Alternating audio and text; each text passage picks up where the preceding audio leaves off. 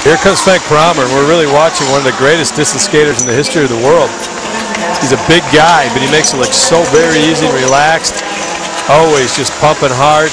Doesn't seem to ever get tired. I expect to see him in the 29-second laps in his lap times, and he'll stay there for a while, and he's going to need to do that to stay with Fabrice.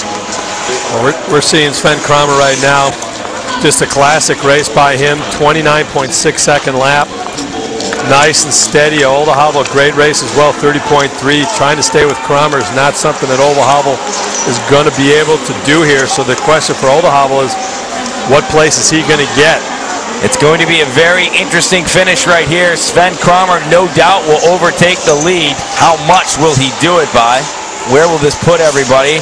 Coming up to the finish line, he's going to obliterate the track record, actually. 6:17.24, Sven Kramer into first. That is incredible. Enrico Fabrice with a 6:22.